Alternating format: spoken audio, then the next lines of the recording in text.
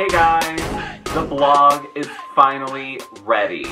I've been working on this blog for 8 months now, and I, as always, had the name Giorgio Not Armani slated for a blog, and I had actually done a few test runs with doing a blog, but I didn't ever really feel content with anything, so I never kept up. I really wanted to focus more on the creative aspects of what I like to do, which is video content and pictures.